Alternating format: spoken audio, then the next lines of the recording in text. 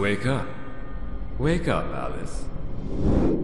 Look, I'm glad you followed the breadcrumbs, Mr. McPherson.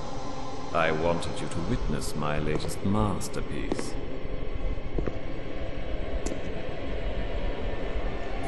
Wake up, dear. I wouldn't want you to miss the pain.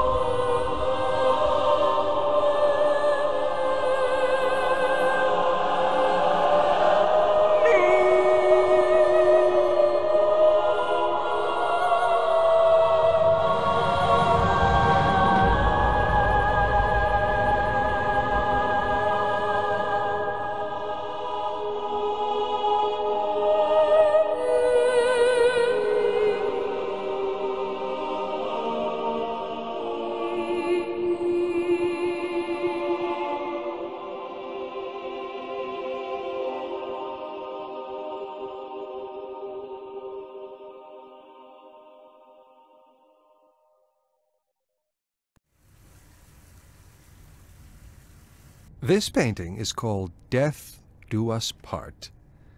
The woman in this painting appears to utterly disregard the suffering of the man kneeling on the ground beside her. Again, we see the recurrence of a dark tunnel, with an ominous figure lurking in the shadows. It seems as though Ackerman is attempting to recreate a moment in his childhood, with undertones of rape and suffering. Note the position of the man in this painting. He is vulnerable, weak, and exposed. Is this how Ackerman himself felt at the time? Cleansing of a soul. For the first time in Ackerman's work, a woman is depicted in a seductive manner. She floats on the canvas, her red cloak rippling in the wind, in contrast to the dead calm of the background. Red, representing passion and seduction, dominates the foreground, but is surrounded by ominous tones of dark purples, grays, and blacks, the colors of death. The woman's eyes are missing, perhaps representing increasing confusion and anger towards the women in his life. Bridge over troubled water. The woman in the foreground seems troubled and stares directly at us, seemingly unaware of the turmoil surrounding her. The vast and tumultuous sky, usually representative of freedom and openness, instead feels oppressive and looms eerily over the landscape. Is this Mark trying to get back at his mother? This painting is called Streets of Prague. Ackerman only lived in Prague for a few years. We can see the recurrence of a dark alleyway. Look at the colors in this painting. It's almost as if the walls are bruised and battered. Clearly Ackerman had a very negative view of the city. A sinner's pardon. The woman depicted here is clearly in a vulnerable and submissive position. She clutches herself as she struggles to achieve forgiveness. Perhaps one might see this as Ackerman's vision of how his mother should have asked for forgiveness for failing to protect him. The first one is called Abandoned. To the right, you can see a woman lying down, drunk, seemingly unaware of her surroundings.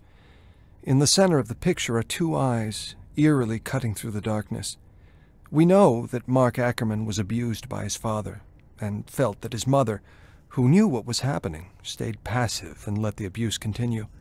This is mirrored in the painting, where the woman depicted seems unwilling to react to the approaching danger. This one is called The Pupil.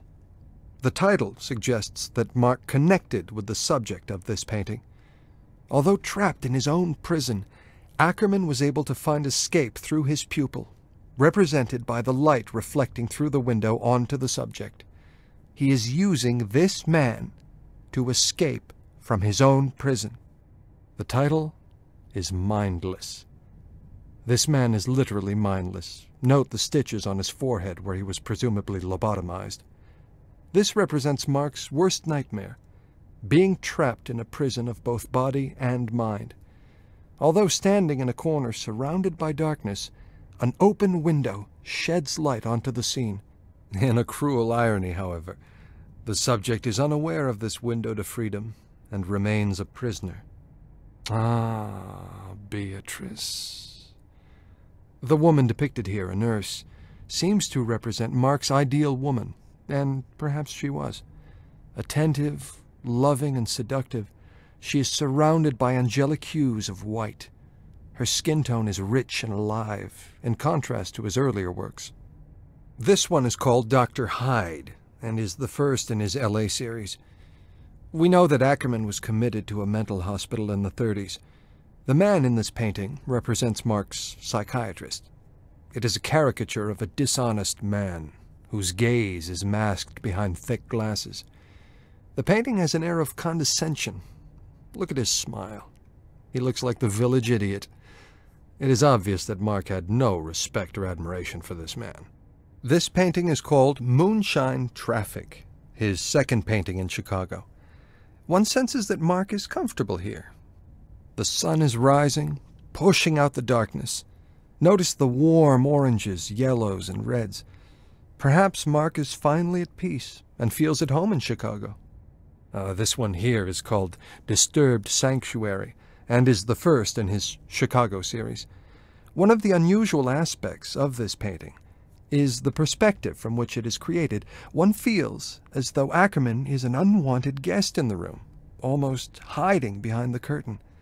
The woman shown in this painting appears blissfully unaware of him or the darkness that surrounds her sanctuary of light.